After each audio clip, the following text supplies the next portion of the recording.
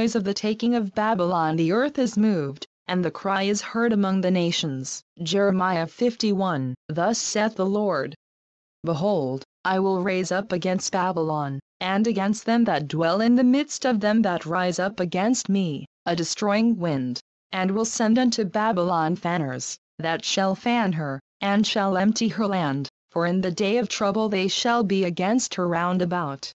Against him that bendeth let the archer bend his bow, and against him that lifteth himself up in his brigandine, and spare ye not her young men.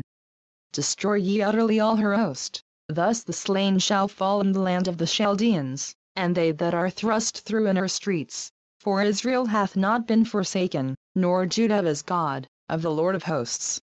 Though their land was filled with sin against the Holy One of Israel, flee out of the midst of Babylon, and deliver every man his soul, be not cut off in her iniquity. For this is the time of the Lord's vengeance. He will render unto her a recompense. Babylon hath been a golden cup in the Lord's hand, that made all the earth drunken, the nations have drunken of her wine. Therefore the nations are mad, Babylon is suddenly fallen and destroyed, howl for her. Take balm for her pain, if so be she may be healed. We would have healed Babylon, but she is not healed. Forsake her, and let us go every one into his own country, for her judgment reacheth unto heaven, and is lifted up even to the skies. The Lord hath brought forth our righteousness. Come, and let us declare in Zion the work of the Lord our God. Make bright the arrows. Gather the shields. The Lord hath raised up the spirit of the kings of the Medes, for his devices against Babylon, to destroy it. Because it is the vengeance of the Lord, the vengeance of his temple.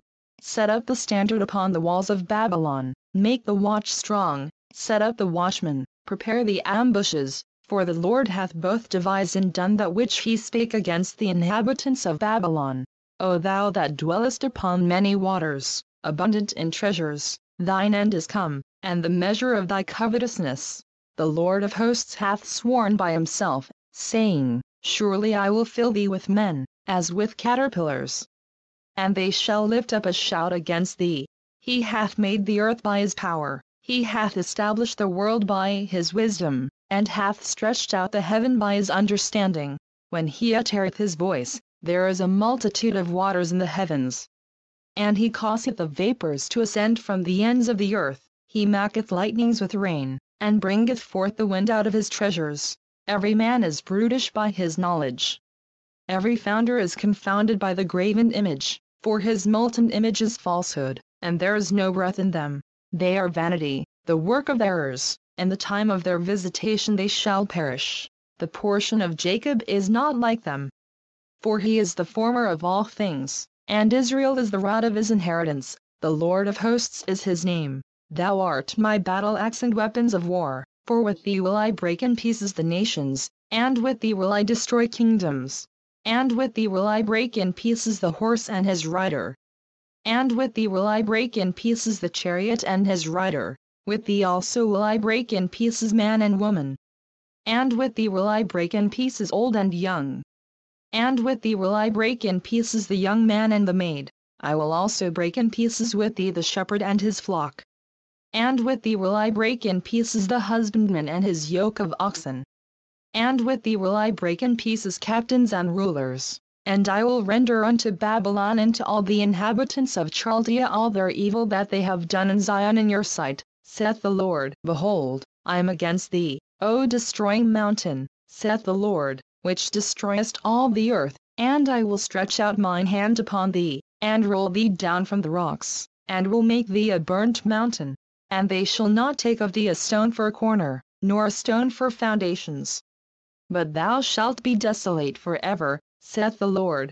Set ye up a standard in the land, blow the trumpet among the nations, prepare the nations against her, call together against her the kingdoms of Ararat, Minni, and Ashnaz. Appoint a captain against her. Cause the horses to come up as the rough caterpillars. Prepare against her the nations with the kings of the Medes, the captains thereof, and all the rulers thereof, and all the land of his dominion.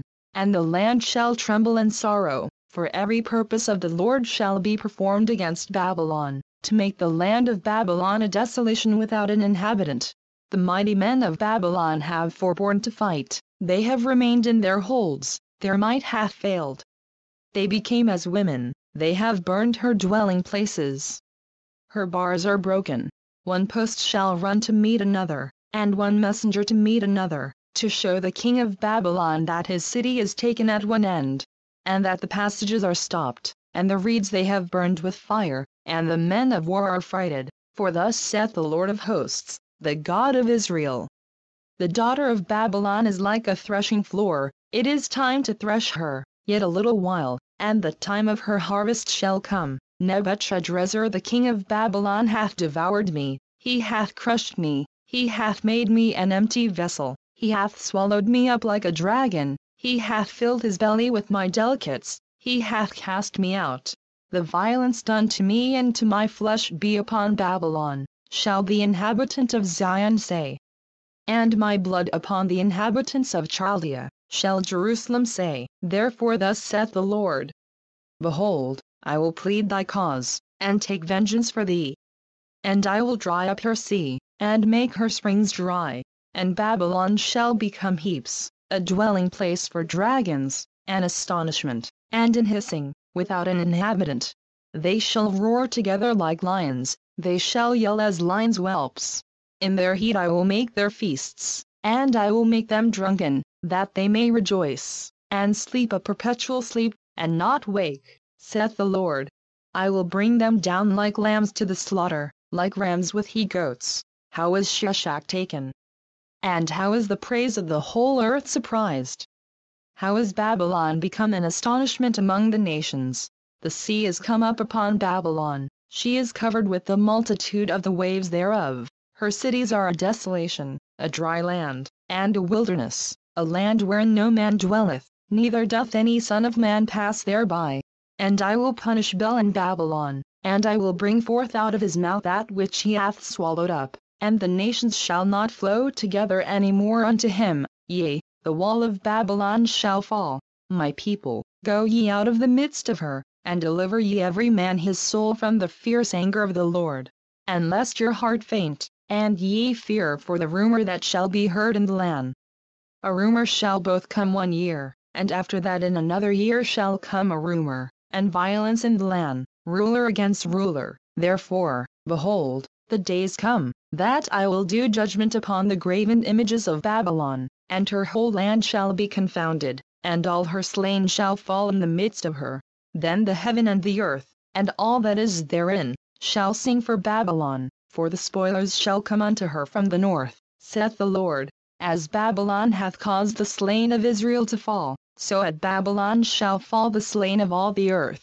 Ye that have escaped the sword, go away, stand not still, remember the Lord afar off, and let Jerusalem come into your mind. We are confounded, because we have heard reproach, shame hath covered our faces, for strangers are come into the sanctuaries of the Lord's house. Wherefore, behold, the days come, saith the Lord, that I will do judgment upon her graven images, and through all her land the wounded shall groan. Though Babylon should mount up to heaven, and though she should fortify the height of her strength, yet from me shall spoilers come unto her, saith the Lord. A sound of a cry cometh from Babylon, and great destruction from the land of the Chaldeans, because the Lord hath spoiled Babylon, and destroyed out of her the great voice. When her waves do roar like great waters, a noise of their voice is uttered, because the spoiler is come upon her, even upon Babylon, and her mighty men are taken, every one of their bows is broken, for the Lord God of recompenses shall surely requite. And I will make drunk her princes, and her wise men, her captains, and her rulers, and her mighty men, and they shall sleep a perpetual sleep, and not wake, saith the King, whose name is the Lord of hosts. Thus saith the Lord of hosts: The broad walls of Babylon shall be utterly broken, and her high gates shall be burned with fire. And the people shall labor in vain, and the folk in the fire, and they shall be weary. The word which Jeremiah the prophet commanded Seraiah the son of Neriah, the son of Massa, when he went with Zedekiah the king of Judah into Babylon in the 4th year of his reign. And this Seraiah was a quiet prince. So Jeremiah wrote in a book all the evil that should come upon Babylon, even all these words that are written against Babylon. And Jeremiah said to Seraiah, When thou comest to Babylon, and shalt see, and shalt read all these words, then shalt thou say, O Lord, thou hast spoken against this place, to cut it off, that none shall remain in it, neither man nor beast, but that it shall be desolate forever.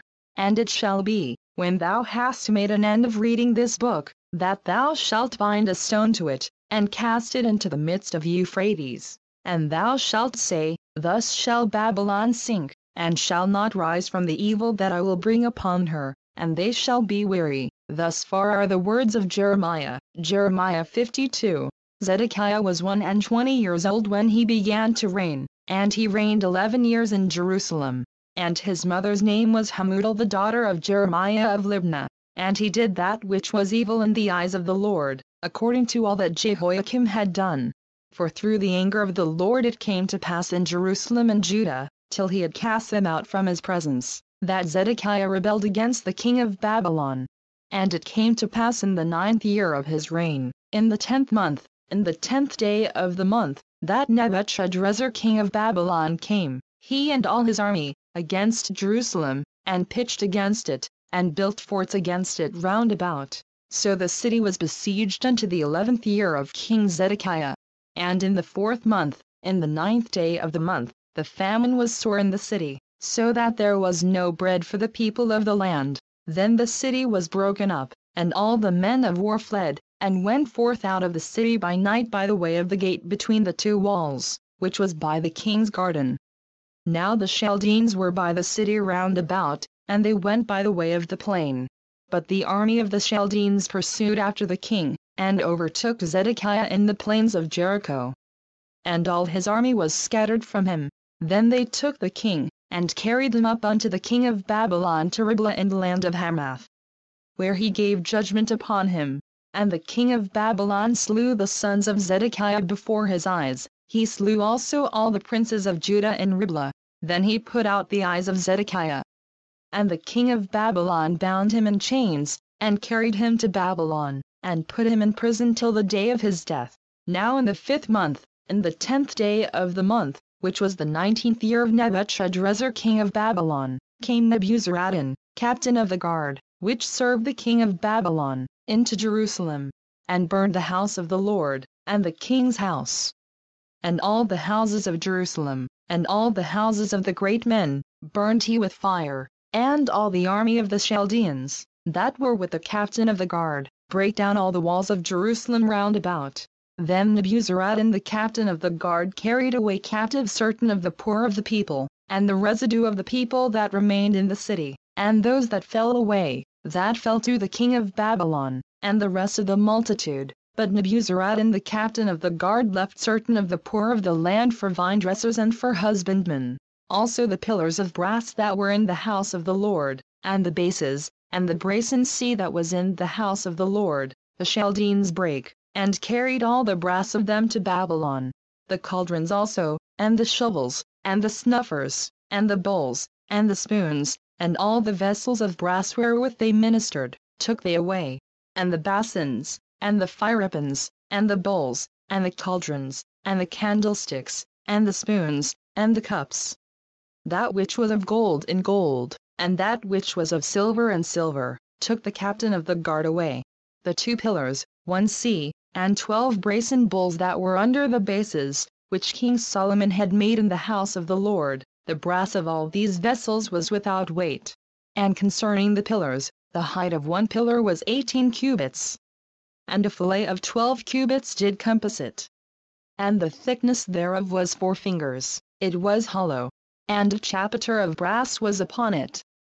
And the height of one chapiter was 5 cubits, with network and pomegranates upon the chapiters round about, all of brass. The 2nd pillar also and the pomegranates were like unto these. And there were 96 pomegranates on a side. And all the pomegranates upon the network were 100 round about. And the captain of the guard took Seraiah the chief priest, and Zephaniah the 2nd priest, and the 3 keepers of the door. He took also out of the city an eunuch, which had the charge of the men of war, and 7 men of them that were near the king's person, which were found in the city. and the principal scribe of the host, who mustered the people of the land. And 3 people of the land, that were found in the midst of the city. So Nebuzaradan the captain of the guard took them, and brought them to the king of Babylon to Riblah. And the king of Babylon smote them, and put them to death in Riblah in the land of Hamath. Thus Judah was carried away captive out of his own land. This is the people whom Nebuchadrezzar carried away captive. In the 7th year 3,000 Jews and 23. In the 18th year of Nebuchadrezzar he carried away captive from Jerusalem 832 persons. In the 23rd year of Nebuchadrezzar, Nebuzaradan the captain of the guard carried away captive of the Jews 745 persons. All the persons were 4,600. And it came to pass in the 37th year of the captivity of Joachim king of Judah, in the 12th month, in the 25th day of the month, that Evil-Merodach king of Babylon in the 1st year of his reign lifted up the head of Joachim king of Judah, and brought him forth out of prison, and spake kindly unto him, and set his throne above the throne of the kings that were with him in Babylon, and changed his prison garments, and he did continually eat bread before him all the days of his life. And for his diet, there was a continual diet given him of the king of Babylon, every day a portion until the day of his death, all the days of his life.